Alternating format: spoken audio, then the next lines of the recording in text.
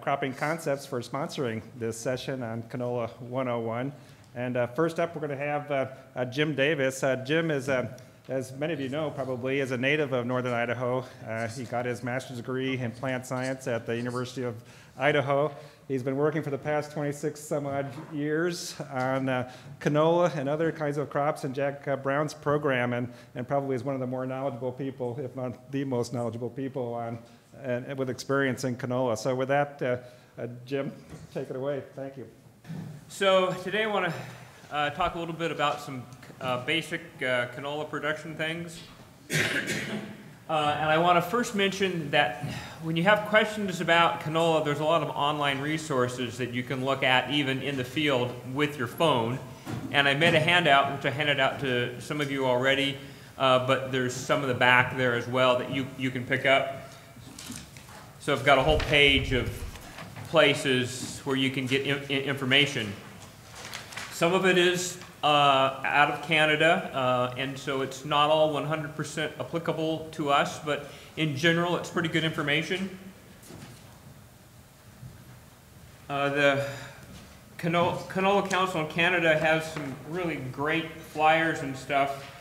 This one is about fungal diseases, specifically about sclerotinia. It's got a good rating system. You can download these as a PDF for free and print them out. They've also got one that's diseases, or insects, I mean. So lots of great pictures of insects. Help you a little bit with insect ID. All right, so with that, let's move on. One of the first things that I always start with, and you've seen me talk before, you've seen this slide every time I've talked about growing canola, is just really important to know your herbicide history in your field. A lot of the herbicides that we use in our wheat rotation or with legumes have serious plant back restrictions when we're looking at canola or any of the other brassica crops like mustard. So it's really important to keep good herbicide records and go back and consult those records when you're starting to think about whether or not you're going to plant canola. I thought I'd start by showing you what your typical healthy canola plant looks like at various different growth stages. On your right is a seedling with a couple true leaves, and then the one on the far left is maybe a month out of the ground for spring canola. But notice we've got pretty large leaves. The leaves have kind of rough edges. They've got big lobes. And if we look at the next slide, here's a canola seedling that has damage from pursuit herbicide in the soil. And one thing to notice, the leaves, the veins are kind of purpling there, the growing point's dead, and the leaves are kind of spoon-shaped and kind of cupped, so they don't have that typical lobed look to them. On the upper left here, there's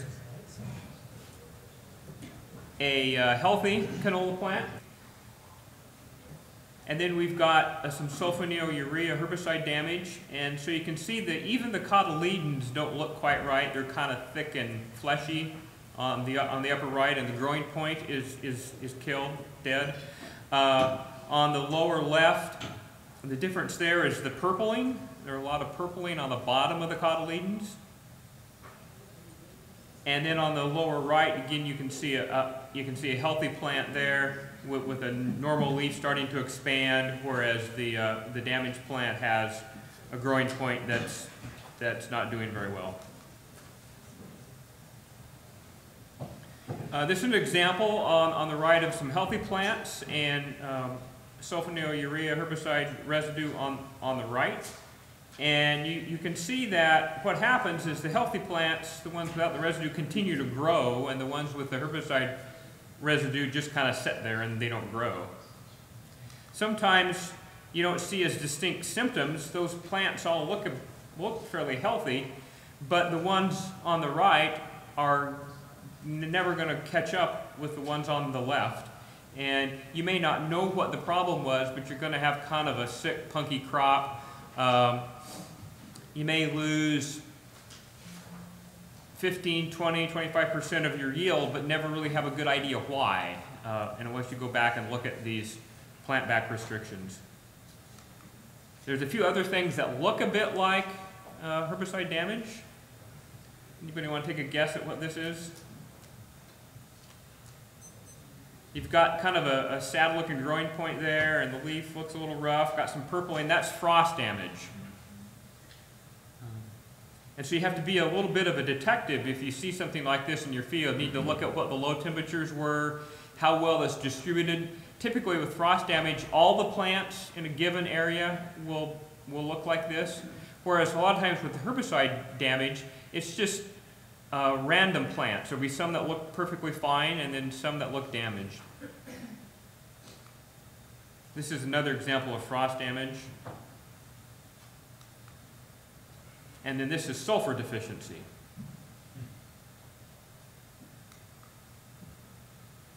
So I want to talk a little bit about choice of crops, because when people say canola or oilseeds, there's a number of crops to choose from depending on what climatic zone you're in and how it fits into your rotations. You've got a number of options. Typically, if you've got irrigation, you're going to get the best bang for your buck out of winter canola. You can plant that after another crop. You've got enough water to get the crop well established. Wheat fallow zone, you're in most cases going to be limited to winter canola after fallow, so just like winter wheat. If you're in the lower rainfall and you're trying to do annual cropping, camelina or yellow mustard is probably going to be the best because they're most adaptable to the drier conditions. They're fairly short season. They can withstand some of the heat a little better. As you get more rainfall, of course, you have more options to choose from. So intermediate rainfall zone, you know, I'm talking like 15 to 18 inches. Typically, you can choose any of these crops, spring canola, the different mustard species, camelina, or winter canola, but you're still going to need to be on fallow most years to be able to establish that crop in the fall. And then in the high rainfall zone, I usually take out the yellow mustard and the camelina just because it's not going to have as high a yield potential, not going to be able to use all the moisture as well. Again, we have some choices once we start looking, you know, more directly at canola. Are we going to be growing edible oilseeds, so specifically canola, or maybe industrial rapeseed? These are the same species, they just have different oil qualities, so it's, you know, no different than, say, white wheat and red wheat. Industrial rapeseed, sometimes you'll get a little premium on the price, but because it's a small market, you do need to be sure of your market and make sure you have a place to sell that. Obviously, as you're making a choice between these different crops, you're going to look at the commodity price, the performance in your area, seed availability, cost, and a number of other things to see how well they fit on your farm. Now, if you've narrowed it down to canola, there's actually 3 different species that can produce canola. So it's kind of like bread. We can have cornbread, we can have bread made out of wheat, we can have rye bread. Well, you can have canola from 3 different related species. Brassica rapa, the same species as turnips. Typically it's called Polish canola, or winter and spring types. These are very early. Brassica gensea is a mustard species, but there have been canola quality varieties developed. These are available only as spring. They tend to be a little earlier, and they are shatter tolerant and not resistant. And there are Clearfield varieties, so resistant to beyond herbicide. The most common species grown as canola, which you're probably most familiar with, is Brassica napus, which is the same species as rutabagas, commonly called Argentine canola. They have both winter and spring types. It's going to have the highest yield potential given enough moisture and a good growing season, and there's lots of choices with respect to varieties. Now we've got variety trial data available so you can evaluate different cultivars in your region. We typically do about 8 sites throughout the inland Northwest each year. I've got a poster just outside the door as well as some handouts, some flyers you can take. Flyers look like this. So I've got some here this year from 2013 and 2014. And we've also got them on our website, which is on that handout as well. Just a real brief word about fertility. You're going to be looking at about 8 pounds of nitrogen per 100 pounds of seed yield. That's total available nitrogen throughout the root zone, so you're not going to be applying this much in most cases. Canola is a high sulfur use crop, and so you want to have about a 4-to-1 nitrogen to sulfur ratio. So if based on your soil test and yield expectations you want to put down, say maybe 100 pounds of nitrogen, you're going to be wanting about 20 to 25 pounds of sulfur. It's also important, especially in the Palouse, to test for boron levels. Our soils are kind of marginal in boron, and if you're below a 0.5 part per million, you need to add about 1 pound of boron. Boron is very important for the flower and seed formation. There's some fertilizer guides. We've got these 2 Northern Idaho fertilizer guides that go through all the different nutrients and how to interpret the soil test. And there's also some information on fertility on the WSU oilseed site. You always want to give your crop the best chance you can, and so you want to start with good quality seed. I always recommend that you use certified seed. That's going to reduce the chance of introducing some diseases like blackleg that we don't want. You want to look at the seed age and the germination on the seed tag, and use treated seed.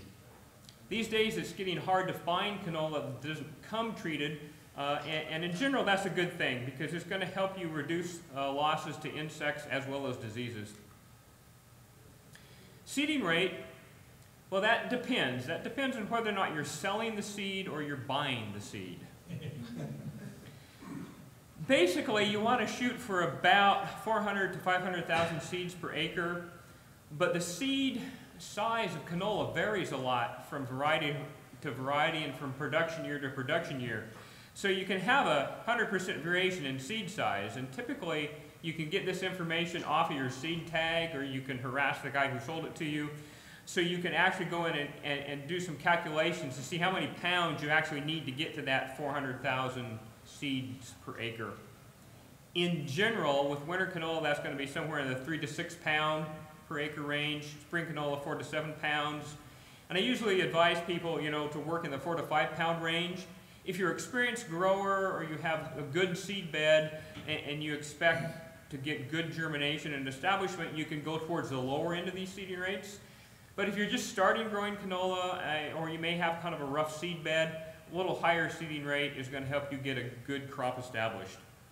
And when you look at that germination percentage, for every 5% non-germinating seed you have, you want to add about 1/4 pound.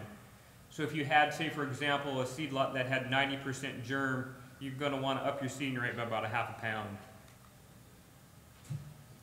Seeding dates, typically with spring canola, about as soon as you can get into your field, but you do want to be waiting for the soils to be warming up. Typically in the Northwest, our soils warm up fairly fast most years. And so if you've got a good forecast for weather in the next week or so, even if your soils aren't quite warm enough, you can go ahead and stick the seed in the ground knowing that the soil is going to warm up. With winter canola, we typically want to have it in the ground in general before August 30th to be able to get it up big enough to have good winter survival. Once you get your crop established, probably the next thing you're going to be concerned with is weed control. There's a limited selection for traditional weed control, and so you want to start with good agronomic practices.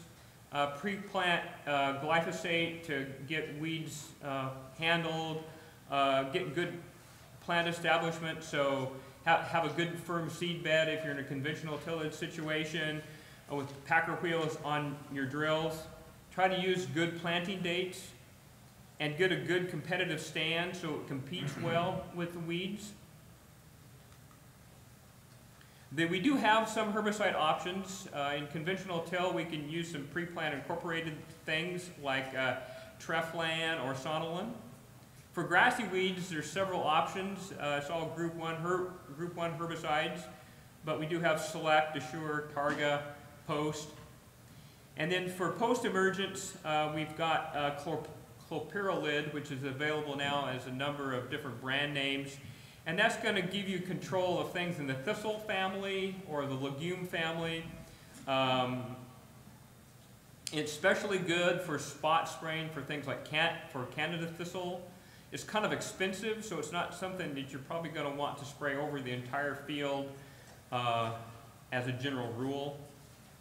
But if you have areas that, say, got patches of dog fennel or pineapple weed, or if you've got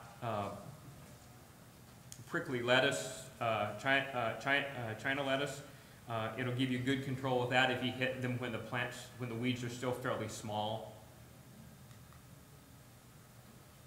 A number of different herbicide-resistant canolas. There's Clearfield canola. And because of the herbicide resistance mechanism it has, it provides some tolerance to the imidazolinone and the sulfonylurea herbicides, so you have less concerns about those plant back restrictions. But it's a very common mode of action, and so we don't want to overuse our group 2 herbicides if we can avoid that. So typically I advise people to look at Clearfield canola when they have plant back issues.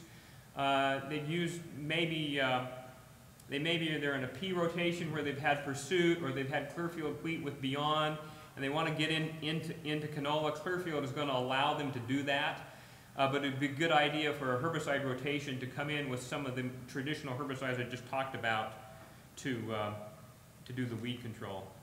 Of course, we've got the genetically modified GMO types, Roundup Ready canola, as well as Liberty Link canola. Liberty Link being resistant to glufosinate, which is marketed under a number of names, but including Liberty.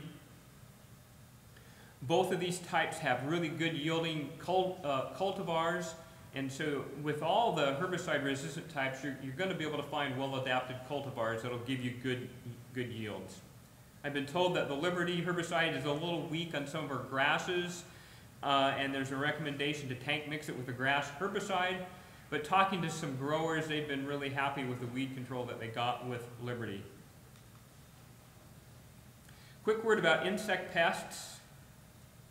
We're kind of fond of saying that every insect known to man likes to eat canola, and if you've grown canola, you might know what I mean. I'm going to start by talking a little bit about flea beetles. They're very small little insects that they overwinter as adults, and they're ready to and very hungry as soon as the spring canola comes out of the ground. And they can really decimate your crop, and that's where the seed treatment comes in. There's a number of different seed treatments available now. Most commonly, you'll see the Helix Extra or Prosper 400, but those are being, I think, phased out in favor of some new fungicide chemistries, the Helix Vibrance and the Prosper Evergoal. Even when you use the seed treatment, some years you may have to come in with a foliar application a little bit later. And I've seen this happen during wet, cool springs when the canola is growing slowly. And I think what's happening is when we get a lot of rainfall in the spring like this, it moves the seed treatment away from the roots of the seedling. And so the seedling isn't taking up the insecticide as well, and so you're not getting the same protection. And so if you've had a long, cool period of rainy weather in the spring, and then it warms up, those flea beetles are going to be very active, so that's a really important time to be scouting your crop. And if you get about 20% defoliation, which would be a little more than that picture I'm showing there, and especially as you look at the growing point, you're going to want to come in and spray with a foliar herbicide, and there's a number of options available. We're going to talk a little bit about pest control more tomorrow, so we'll go into a little more detail on that. There are a number of mid and late season pests that can be a problem. With spring canola, some years diamondback moths are a problem. They're these small little worms here, and they're a problem during flowering because they will come in and they eat the flower buds, and so that really sets the crop back. And so again, you want to be out there looking at your field at the beginning of the flowering to make sure that you don't have a diamondback moth infestation. So the little small worms like that, and they spin webs, and so if you tap the plant, they'll fall off the plant and hang from the webs. Easy way to identify them. Cabbage seed pod weevil is typically more of a problem in winter canola, just because of the timing. They overwinter as adults as well, and then they come on about the time the winter canola is starting to flower and set pods, and they lay their eggs in the winter canola, and then the larvae eat the seed as the seed develops inside the pods. Later in the summer, the larvae crawl out and they pupate in the ground, and the new adults come out mid-summer. And so towards the end, mid to the end of July, you might see cabbage seed pod weevil in your spring canola, but these are the newly emerged adults, and they're not going to lay eggs till next year. So when you see them in spring canola in July, you don't need to worry about them. But typically you need to spray for them in winter canola every year. And then the cabbage aphid can be a problem. Typically more often in spring canola because it's greener longer, but it can be a problem in winter canola, especially in the fall, after you've just planted it. Hit the right button here.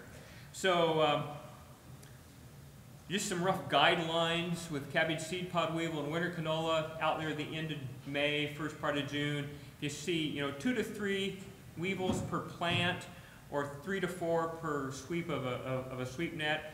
That's going to be enough. That's going to pay you to spray. Diamondback moth larvae, you need to have quite a few more of those, 10 to 15 per square foot, or about 10 per plant. Cabbage aphid will come in and they'll typically infest a single stem, and you'll get a colony of aphids growing up there by the flowers. And you're going to be looking at somewhere in the range of a 20% infestation on the flower stalks. Sometimes you need to go in and look closely at the flower stalks because you might have a small colony in amongst the flowers that you can't see from a few feet away. But basically 1 in 5 there. Especially in winter canola in the fall, sometimes grasshoppers are going to be a problem. And you want to, again, scout your fields pretty regularly so you know what's going on there, because things can change quickly. A number of foliar insecticides are available now, better than it was a few years ago. And this is something you can work with your field man and your ag rep, decide what's going to work best on your farm for you, but they're all pretty effective on all these pests, other than the last one, Fulfill, is just specifically an aphiticide. Real quick review of some canola diseases. Start with blackleg. It's one of the most important diseases in the Canadian prairies and the Midwest. It's not typically found in the Northwest, and we have considered our area blackleg free, and Washington still may be blackleg free, but we've found blackleg in Idaho. And I should point out, if you've grown potatoes, this is not the same organism as blackleg in potatoes. This is a seed-borne fungus. And once it's established, once you bring it in on seed, or if it happens to be in the residue from a previous crop, it'll spread around the field by splashing water or airborne spores. And it can survive in the crop residue and volunteers for a number of years. So here's some pictures. We've got these small lesion on the cotyledon, which would be caused by a seed infection. Here's a lesion on the leaf.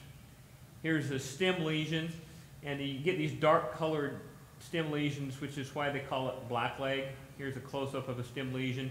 Typically what these lesions do is they girdle the stem, kills the plant, and the plant falls over. So you'll have these dead plants like this in a bad infestation that have lodged or fallen over. So prevention, again, start with good seed. You don't want to bring the disease in if we don't have it. There are now some rules in place in Idaho and soon in Washington about quarantining and having seed inspected before it's sold in either state, and needing to be treated with a fungicide. And you probably want to stick to at least a 3-year crop rotation. Rhizoctonia causes damping off and some root rot and a symptom called wire stem. This is a different race of Rhizoctonia that's a problem in our grains, but the other crops will harbor it, and so crop rotation is not going to do us a lot of good. This is the wire stem symptom here on your left. There's some healthy plants. And then over here you can see how it girdles the stem and makes them look wiry. And then these plants are going to die. So what you might see in your field is a healthy plant, and right next to it would be a dead plant. I've seen this more, I've only seen this in winter canola, actually. I don't know why that is. Must be an environmental situation.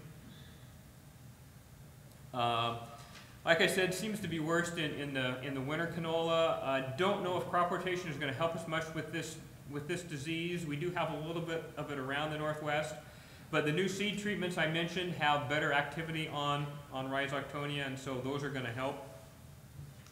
The disease that you'll most likely see is Sclerotinia white mold or stem rot.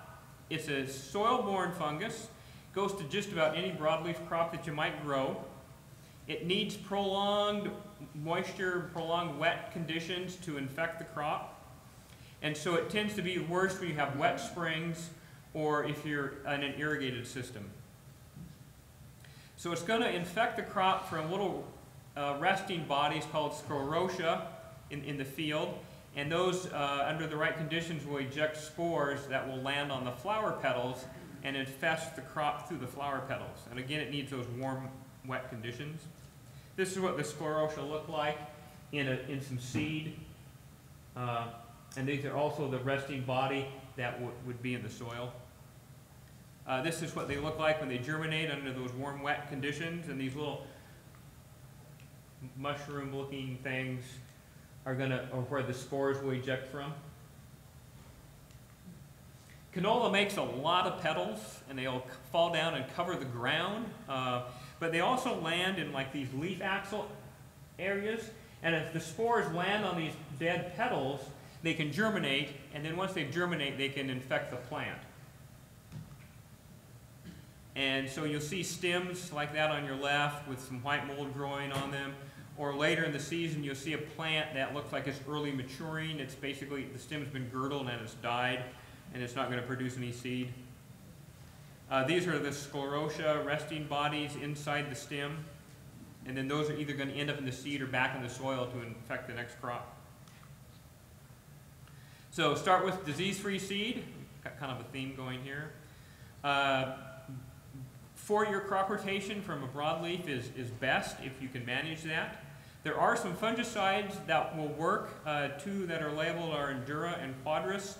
You're going to apply these at early flowering, but only if you expect your infection rate to be over 20%.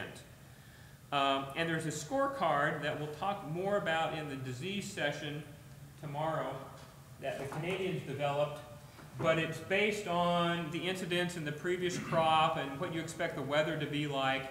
And if you come up with a score that's greater than 40, that's an indication it's going to be economic to spray one of these fungicides. But it's a disease you need to spray before it infects. So you need to get control while those spores are coming up and just germinating.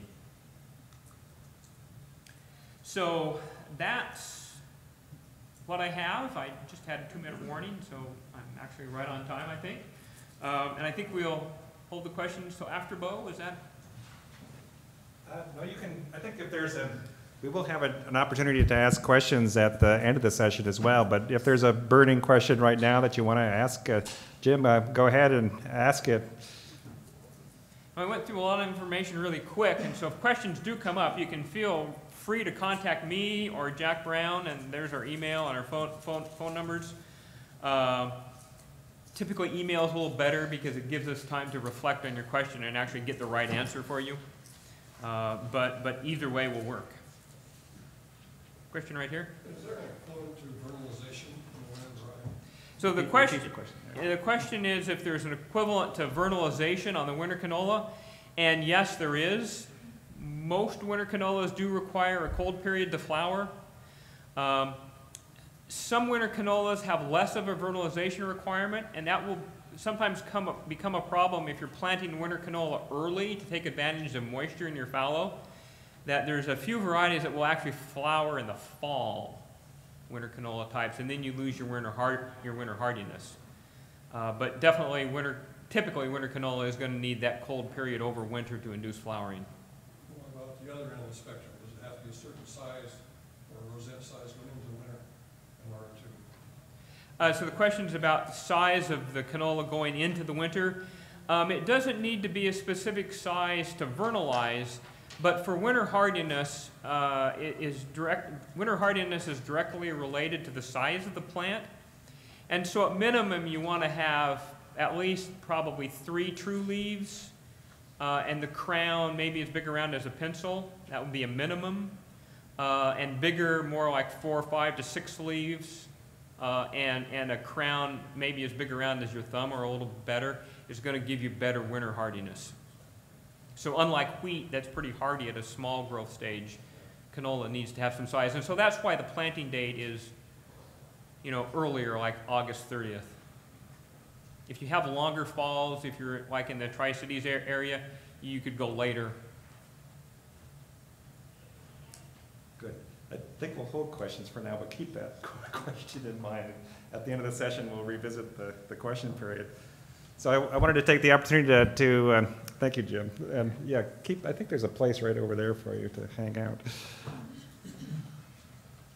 Wanted to introduce Beau Blachly next, and Beau grew up on a wheat and cattle operation near Pomeroy, and still admits that he recreationally farms in the area. Since 2011, he's worked for Winfield Solutions, and thank you, Beau, for being here and presenting. And just before Beau starts, I want to remind people that there's CCA credits that you can sign up for at the back of the room there, so sign-up sheets there. Thank you. All right, thanks, Dave. Boy, I hate hiding behind one of these things. I'm coming around to this side with you guys. I was going to touch on a few of the things that Jim hadn't covered in his presentation. I was going to talk about seed bed preparation, to talk about spacing when you're growing the canola, and depth of seeding. And I thought it'd be kind of fun at a direct seed conference to put a nice looking picture of a cleanly worked up field with the dust blowing through the air. It's pretty good for a direct seed conference, but this isn't typically what we'd be doing with this crowd. Seedbed preparation, conventional or no-till. The first picture there showed conventional. That's the easy way to do it, but we've all figured out that that's not exactly sustainable farming if we want to do this another 200 years. So most people have moved into a minimum tillage system or a no-till system. One thing that's very critical with canola is seed-to-soil contact.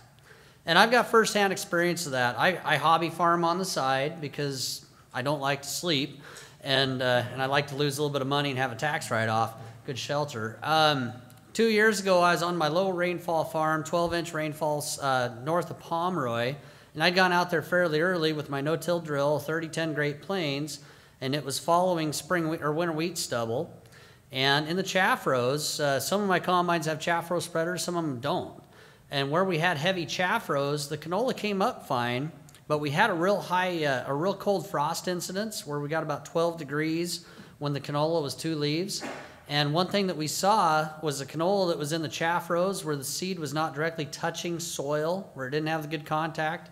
We had a high level of mortality in there, which resulted in me seeding into that crop. Where the seed was in, where it was touching bare black soil, like if you got a good wavy coulter that's working in a normal situation without a tremendous amount of chaff load, it'd be fine. And we didn't have any troubles that way. Trash wipers, wavy coulters, things such as that, very critical to try and make it so that you're putting seed touching dirt. Variety selection, there's a lot to the variety selection. How many of you people are thinking winter canola is something you'd be looking at? Quick show of hands. Okay, and then does that mean the rest of you guys are spring canola guys or just kind of killing some time? All right, well, we'll address both of them here. Winter canola, there's winter canola and spring canola variety trials. University of Idaho has the most comprehensive trials in the Pacific Northwest, and so I rely on that, especially the spring variety trials there very heavily from them. And Jim, you said you've got a poster. I've got 2 big old poster boards over at the Croplan booth for 2013 and 2014. That's your work that shows where everything balanced out. So sources for figuring out what will work in your area, you got the U of I trials, and also we have our Croplan genetic seed guides. And I have a few of them. They're books that are back there on our table that you can take. But easier than that would be to go to croplangenetics.com and just punch in there, and you can pick the West Seed Guide. And it has comprehensive, it doesn't show the yield trials for the areas, but what it does show is it shows response to population, winter hardiness, shows what type of fertility to work with. That's another wealth of information there. But when you're choosing a variety, try and pick what is shown that it works in your area. On the spring canolas, if you're in a 10, 12, 13-inch rainfall zone that traditionally gets hot, if you're looking on my line of canola, our 930 spring canola has a super high heat tolerance. And if you look in the Croplan Genetics Guide, it's going to show you which ones tolerate the heat and which ones are for the wetter areas. A wetter area would be a 955. If you're looking at winter canolas, I hit a slide here purposely, but if you're looking at winter canolas, figure out what your area is. I see we've got Howard Nelson in here. Do we have anybody else that touches that Douglas County, Okanagan area in here? Okay. Now, Howard Nelson sells a lot of seed up there in that Okanagan area, and they need something up there that's going to be pretty winter tolerant. And so there are rating systems that show what kind of winter tolerance you're going to have. Some of the varieties, especially some of the hybridized varieties where they have a little bit higher yield capability, like say the high class 154, it doesn't matter if it's ours or anybody else's, a hybrid is going to grow a little bit quicker and typically give up a little bit of winter hardiness. In our line, the most winter hardy thing that we've had out for the last several years is the 115, and that's been basically the standard up in that Okanagan area. But this year I'm excited to announce we're actually releasing 3 different varieties that have a higher winter hardiness rating, and they're going to be the high class 225, the 220, and then the new Clearfield variety. So if you're in a super cold area, that should be probably one of your biggest criteria for deciding which variety to go with. If you're in an irrigated area, look at something that's hybridized. Look at something that's going to grow a little bit faster and put on a little bit more tonnage, like a 154 hybrid, or there's several others out there. Other things to consider, Jim's work and WSU's work on the variety trials, and Howard Nelson has good work too. You look at these variety trials and they go by location. Pick which location has the closest environment to what your farm is that you're currently working with. And that's basically the best I can do as far as helping a guy try and pick their variety. Row spacing. Spring canola, probably a 7 to 12 inch row space is probably ideal. You can move up to 15 inches in the spring and probably not hurt yourself too bad, but you get beyond that and you're going to have some troubles. Winter canola, typically, anywhere under 20 inches is probably 15, 20 inches is going to be the best. Where that comes into play is if you've got, say in my situation with super high winter wheat residue, if you've got a 30-10 no-till drill that's a 10-inch space and you're having troubles getting your seed rate down or you're having troubles getting through the trash, you can relax the springs on the openers and every other opener will float over the top and then seed it on a 20-inch row. It's not a bad deal. I know we do have one grower in the area near Dusty, and he gets away with about a 34-inch space. A couple things to remember when you do try and get out to a wide spacing like that is that's when you can start cutting back on some of your seed, because if you've got all that seed stacked in on top of each other, you're going to, the stand is going to have a penalty. And I know that in Dusty there, he's been successful with 2.5 to 3 pounds. Qualifying all that with as we move into what kind of rates of seed, how many seeds is ideal for your farm? Well, if I'm in a 12-inch rainfall zone, I'm going to put down spring canola, I'm probably going to be shooting for about 4 pounds per acre. And that's assuming about 100,000 plants or 100,000 seeds per pound. But if I'm in a higher producing area, I'm probably going to ratchet that up closer to 6. Another example to use that Croplan Genetics guide that's on the internet is we have a response to population score on not only our seeds, but many of our competitors' seeds, showing which ones will actually increase your yield capability by increasing your seed versus which ones will not increase your yield capability. Good examples of that is that 930 that grows real well in the super dry areas and has a high heat stress. That's one that 4 or 5 pounds all the way around the board. Doesn't matter if you're in 12-inch rainfall or up on the Camas Prairie, 4 to 5 pounds is going to be ideal. If you look at our Brassica juncea, our Clearfield, our VTX 121, that's a different animal. The seeding rate on that, if you want to maximize your cropping production, you're going to be about 7 to 9 pounds. So there is a lot of variation as far as how to decide what type of a seeding rate to work with. And so that, you know, if you've got a guide where you can look and see which varieties will respond, go with that. This picture that's on the board right here, this is 4 pounds per acre. Looks like probably an okay stand in most cases, but if you got a little bit wetter area for seeding, and you can get up to 600,000 plants per acre, you're probably going to tie that into yield, unless it's one that really doesn't respond well to the increased seeding. Canola planting, seed smart.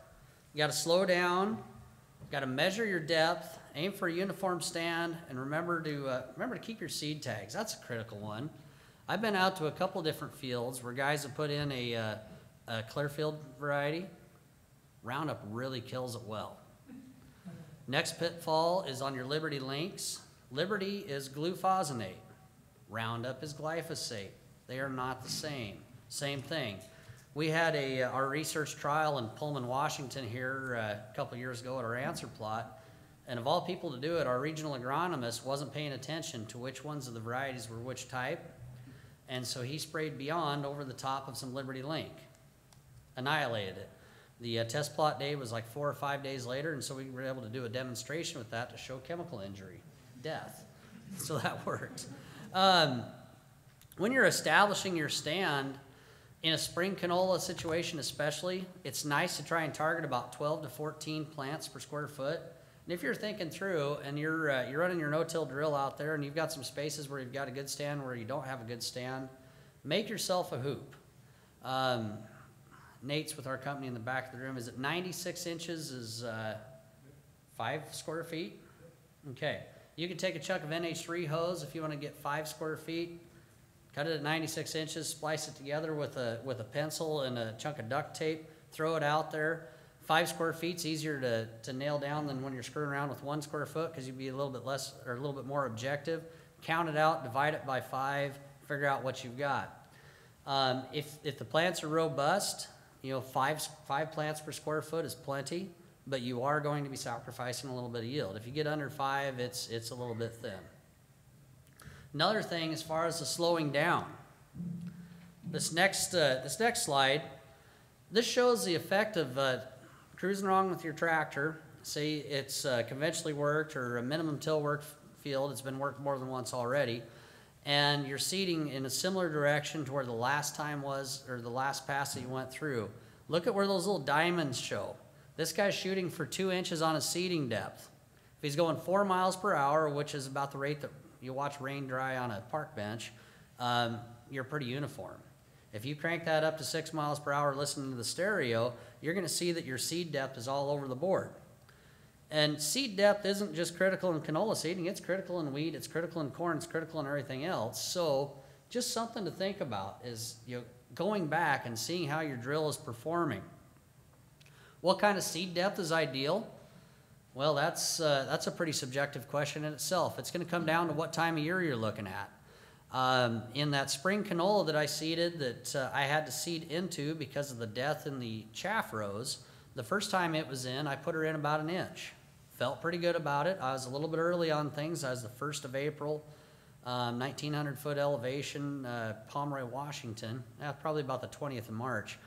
And then we had that frost the end of April that nuked everything. Well, I sat there and contemplated, the more that soil warms up, I decided I would treat my 955 spring canola that I put back into the ground on top of the, or I guess it's 930, on top of the 955, I decided to treat it like a winter canola. Well, we all know with a winter canola, you're going to seed that stuff to moisture. On May 3rd, it was 80 degrees the day that I decided to go out and seed. And that was the 3rd day in a row that had been 80 degrees. So where the soil temperature was warm, I stuck that stuff in the ground 3 inches. And it flew out. It was up in 4 days. So your seeding depth, if you're looking at a winter canola, About the worst thing a guy can do is dust it in. If you don't put that stuff into moisture, you know, if you're in an irrigated situation, it's different because, you know, Mr. Lyle, you're going to turn the sprinklers on, so it doesn't matter if you're in there 1/4 of an inch or 1 1/4 inches. But most of us in the dryland situation, if you dust in your winter canola, chances are you're not going to get a big enough rain to come through there, germinate that canola, make your soil moisture meet in a timely enough manner to get that plant up to a dinner plate size before winter really hits. So winter canola, to me, it's a crop of opportunity. If you've got the opportunity, if you've got the moisture out there to hit it, seed it in the ground, stick it in until the planter's in moisture, and you're assured that it's not going to dry away in the next few days. So that's how you approach the depth. It'll emerge from 3 inches? It can, if the soil's warm, yes. You don't stick canola seed in the ground 3 inches in March. You don't stick it in the ground in April. 3 inches is what you do when the soil temperature is going to be around 80 degrees and it's going to fly. Same thing as when you're seeding in the summer. There's a lot of debate as to when is the right time to seed my winter canola. And there are guys that push it clear back into June. I don't like it at all because you can end up with good varieties that are in the ground that long. It's fight or flight, and they're going to try and decide if they're going to bolt. Second problem with super early is you're going to run out of moisture. All the moisture that canola plant takes up and burns through its processes with through that summer season is not going to be available for your seed portion of the crop. Third portion is all the nutrients that you burn up. So, how do you decide when to plant your winter canola? Best answer for that is plant that on the last day you think you can put that into moisture and get it up before it's going to dry down and die. So you pick that day. How you can combat that, because the guy doesn't want to quite be on that last day, if you want to be a little bit earlier than that, benchmark recommendation is going to be the last couple days of July through about the 25th of August. Most areas weed in the latter portion of August, getting closer to September, the soil moisture really moves down and you're out of luck. One of the things you can do to combat it is take your soil sample, start out with that. What kind of fertility do you have in the soil? If you have 50 pounds of nitrogen available out there in the soil, my recommendation is if you're seeding on the earlier side of things, don't put down more nitrogen. If you're going to be pushing that envelope and you're going to be the 15th of August or 20th of August and you are going to be able to still put it in moisture, maybe put down some additional nitrogen. Because the more nitrogen that's available to that plant, the faster it's going to grow, the faster it's going to try and run itself out of water. My personal farm experience, I'm not going to talk about fertility really because Jim kind of covered that. Get out of there. My personal farm experience is I seeded my winter canola this year on July 29th or July 30th, right in that range. And I had darn good moisture because we'd had a thunderstorm come through. I had very little nitrogen that was left in the soil because it's kind of a mountainous soil in the farm that I was working with. It's where I was seeding this is a little bit over 4,000 foot elevation. And so all I put down was 5 gallons of 1034O. And so what I wanted to do is I wanted to get that plant emerged and popped out of the ground as soon as possible. And then I just kind of wanted it to sit there and float until fall. Got into fall, it was probably about the 1st of October, end of September. We got a little rain shower up there, and I put my fertilizer on with stream jets. I went out with 85 pounds of N, 5 pounds of sulfur. Why didn't I put a lot of sulfur on yet? Well, it's going to need that sulfur in the spring. So at my first opportunity in the spring, I'll probably go back out there and follow it up with a soil sample. And I would guess that overall sulfur, I'll probably be close to 30 pounds. And I'm going to guess that my nitrogen is probably going to be about 130 total for that area. And Jim pointed out about 8 pounds of nitrogen needs to be available for 100 pounds of seed. Is that correct, Jim? Yeah. So you start kind of doing the math between what I'm applying, what's in the soil. That's what I'm looking for.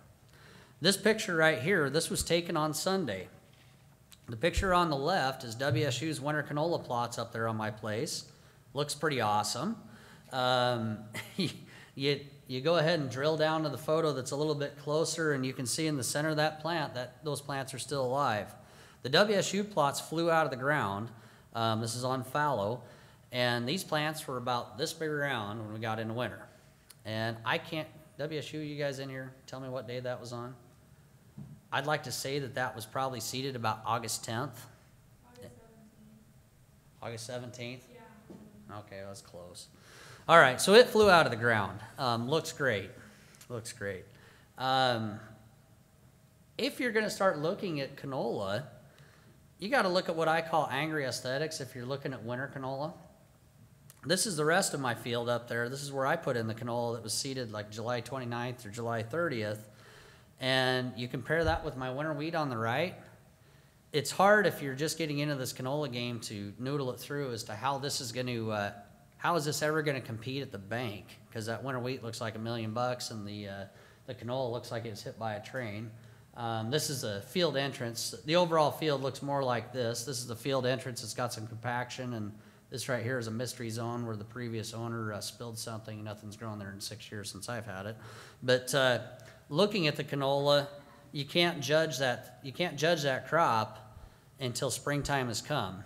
I was invited to Elmira last year to look at some dead winter canola that was seeded extremely early and was 2.5, 3 feet across when it went into winter. It looked like Mexico out there. Everything was defoliated. And they wanted me to come the end of February. They wanted me to come take a look at it in March. I didn't go up there till the middle of April. And I'll be darned, when I went up there in the middle of April, it looked like this canola that has a little plant coming out of the middle. And it yielded well. So that's one of the things you got to get by. Another thing that I'm going to address is harvest equipment. All right.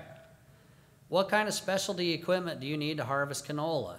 That's one of the things that keeps growers out of it, is they're worried about not just the harvest, let's back clear up to your drills. I challenge anybody in this room to sit down with myself or Mr. Davis and tell me what kind of combine you have, what kind of drills you have. I bet that between the two of us, we would have no trouble setting it up to seed and harvest canola. All that equipment is going to work one way or the other. I seed my canola with a 3010 Great Plains drill. I see it seeded with air drills. I see it seeded with 455 John Deere drills, 750 John Deere drills, all the way down the gamut. Harvest-wise, if you look at this fancy-looking combine, this is a 1980 Gleaner MH2. I'm big into the direct harvesting. There is a lot of pushing that goes on, and there's a lot of swathing. Does anybody not know what pushing is? Anybody not heard of that? Okay, well, just pushing is you take a, looks like you put a backwards header on your tractor and you drive around the field, and you knock the canola down and knock it down to where the branches will lock in amongst themselves, making them pretty impenetrable to windstorms. And wind is one of the hazards of having canola.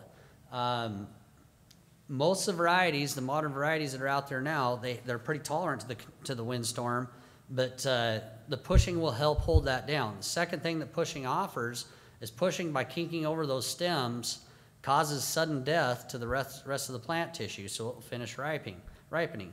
Reason I don't like pushing is sitting there at my table back there at the Croplan booth. I'll show you 3 different jars of canola.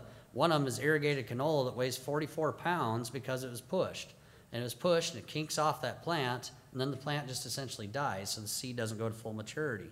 So I can take these old Gleaner combines, get a bunch of kids out there, we can run around in the field, doesn't take much to set them, and we can harvest the crop.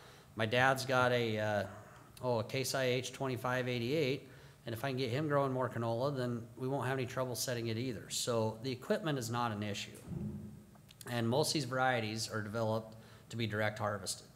And so anybody that's producing varieties that when they try and run through their programs, if they're high in shatter, they get kicked out. That's one of the criterias. So quick presentation, brief presentation, but thank you. Any questions? Yeah, I think Howard's got a real good point there. Second thing, I don't know if I pointed out, we're releasing 4 new varieties of winter canola this summer. 3 out of the 4 are a higher winter tolerance than our 115, which is our standard up there in the Okanagan area. And the 4th one falls between 115 and our 125, and the 125 doesn't do that bad. So we're continuing to work that way. In the background of the WSU picture there, you can't see anything of it, but in that wheat stubble that's behind there, I actually have recrop winter canola. I think that winter canola is a crop of opportunity. I really don't recommend doing this, but we had a pretty big thunderstorm came through, actually 2 of them, and I had moisture was down 18 inches from top to bottom, 18 inches, rolled into that wheat stubble, and planted the 115 and then another experimental hybrid variety that I knew would grow faster, put it in, and we'll see if I've got anything. So, that's all I got. Which one of your spring varieties is the most heat tolerant? The 930. Okay, which one of the spring varieties of the Croplan line is the most heat tolerant? The 930. How much more? What's the difference between 930 and 955? I tell you what, when I reseeded that field where I had to put the 930 into the 955, we had 3 days in a row that were over 110 degrees, and that's when it finally stopped blooming, and it was more of a function. The heat tolerance genetics in the last several years, probably in the last 5 years, has advanced huge. It used to be if you saw 90 degrees for a day or two, your canola would start dropping its blooms and it wasn't going to recover. Where we're at in the genetics now, both the 955 and the 930, but especially the 930, if you have moisture out there, if you're over 100 degrees, it may slow down on the bloom, but it's going to continue blooming out until you run out of moisture.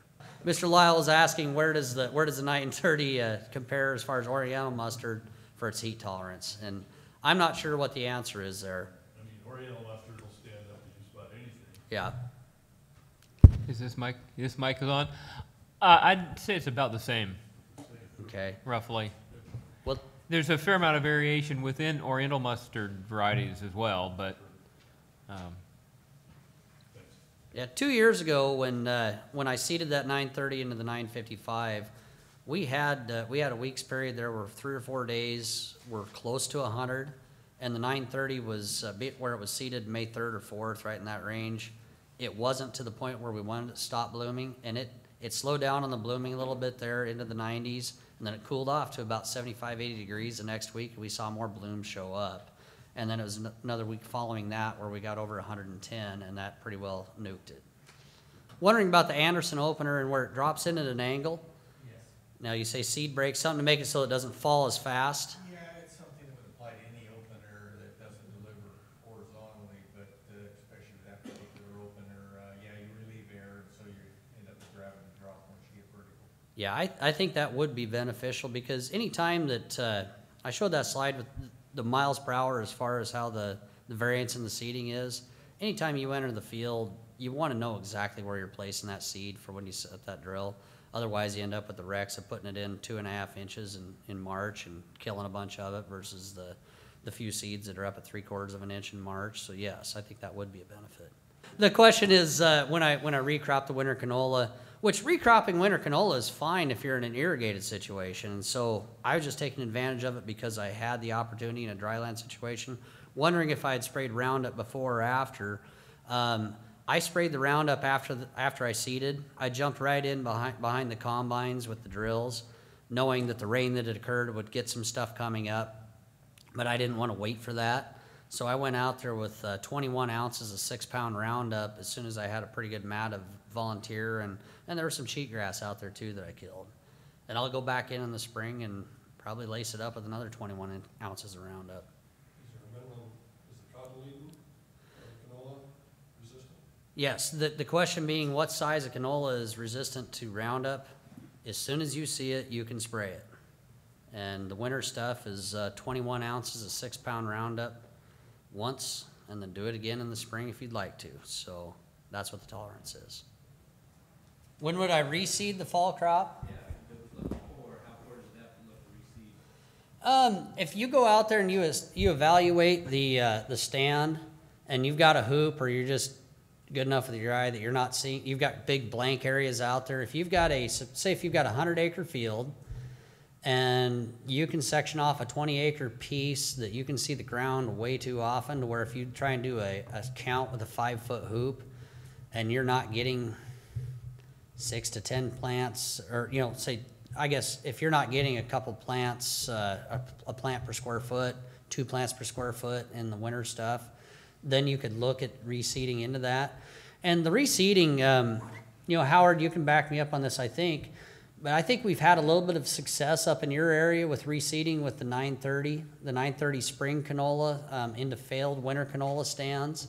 And the reason that that's a variety to work with is because it's fast growing and it will catch up quite nicely with the winter canola. Okay, another thing, where Howard is using the 115 up there, the 115 was our earliest variety of winter canola anyways. So our earliest spring variety, trying to play catch up on it, was a week and a half out. So that's not too bad. If you would have been looking at, say if you weren't in a super cold area and you had if you had a 154, something that was a later maturing variety, then it'd probably be right in there about the same time. But yeah, like you mentioned, that's one of the problems is if you have a poor stand of winter canola, if you do just let it go, you end up with a plant here with Jim, a plant over here by Chris, and one back there with Howard. Those plants are going to get about 6 feet wide, and while the good portion of your field is ripe and ready to fall out of the pods, you're still going to have a bunch of green pods. So if you go in there when you've got a super thin stand, and I'm available, depending on where you're at, I'm available. There are several other people that are available that will come and take a look at that field with you and help you decide when it is time to seed into it, if it's worth doing or not. The other thing to consider too, I think there's some crop insurance guidelines. So if you have crop insurance, they may tell you that you can reseed or not. I know they're trying to get kind of a good set of guidelines so they can be consistent on those crop insurance valuations. When I've seen reseeding with winter canola, it's been on a patchy situation where there's spots of the field that were very thin or completely dead, and so you basically had this pattern of spots of the field were 100% winter canola and spots of the field were 100% spring canola, in which case, you don't have any issues at harvest. When you start getting them mixed, sometimes you have a little issue with harvest with some stuff that's still green and some stuff that's ripe. And the question is if it's more salt sensitive than wheat and whether or not you can put down all of your fertilizer with a double chute opener. You don't want to put very much fertilizer with the seed, but if you have a couple inches of separation, I think you're pretty good to go with all your fertilizer. At least in our plots, we have a Flexicoil shank style opener, and we typically put down 80 to 100 pounds of nitrogen as a dry formulation, and we've not had a problem there. I think you need to be a little more careful with anhydrous. Your experience with that, Beau? Yeah, you can get all the fertility if you're seeding late enough in a winter canola situation or just in your spring canola situation where you want to put all your fertility down at once. As long as you've got the separation, I don't see a problem. But when you're setting up starters or real close bands with the seed, then yes, that is a problem. You've got to really back off. It is going to be a little bit more sensitive than wheat. Drove all the way up to, west of Coulee City this winter or late fall and took a look at one of those where we had the sulfur was nuking the seed. So yeah, that's a concern. One other thing I just wanted to throw down real quick before we leave is on the chemicals on your canolas. Our Clearfield canola, the Croplan one, is a Brassica juncea. And as far as putting clopyralid or stinger down on a juncea variety, I'm going to ask that you don't do it. There are other juncea varieties out there, and what the problem is where stinger or clopyralid is safe on most all the canolas. If you put it on a juncea, it's going to turn it into a piece of rubber. And where we run into this problem typically is, say, up in the Camas Prairie area, where guys are going after a bunch of dog fennel. And you put it on, it turns to rubber, and that plant, because these areas usually have a lot of moisture, will continue to flower on the bottom end of the plant when the top of the plant becomes ripe. And if you don't run out of water, the plant really never dies. So that's a problem. You could spot treat a little bit of Canada thistle out in a juncea and probably get by with it, but you're gonna have to slow down the combine or you'll plug up. So that was one point that I wanted to throw down. Second thing, if anybody decides they're going to save the world with tillage radish or with a cover crop mix, if the cover crop mix has anything that's related to mustard or a canola, anything that's in that family, please insist on the person that's selling you that seed insist that it's got a seed treat on it, a fungicide that will take out the blackleg, because you don't want to be the guy that brings that to your neighborhood. And I had several calls up on the Camas Prairie last year when I was going up and visiting with people, and they were talking about putting down these cover crops, and it was all naked seed. And they were throwing, there was canola that was thrown in it, bin run canola, there were radish seeds that were bin run, things like that. And the blackleg is a big deal. If the seed treat is on the seed, it's going to take care of it at that level, and you're not going to start infecting fields. But you get that in your field, you've got that in your field. Then you move that tillage equipment from your field in a custom operation over your neighbor's field, he's got it. And that disease will get meaner as time goes on. Yeah, that's a very important important consideration. They just had a huge outbreak of blackleg in the Willamette Valley, and it's been traced back to cover crop seed. So they raised a huge fuss about canola causing problems, but they brought it in with cover crop seed. And with the clopyralid on the Brassica gensea canola, it causes pod abortion. And that's something I need to update my slide. So while the clopyralid stinger is labeled for traditional Brassica rapa or Brassica napus canola, it's not, you can't use it on the Brassica gensea. But those Brassica gensea canola varieties are Clearfield types, so you've got another tool there. And I would just put in a little plug for the next session in this room. We're going to talk about winter canola establishment and trying to improve winter survival. There's also going to be some fertility in one of the later sessions too, so you can kind of continue some of these discussions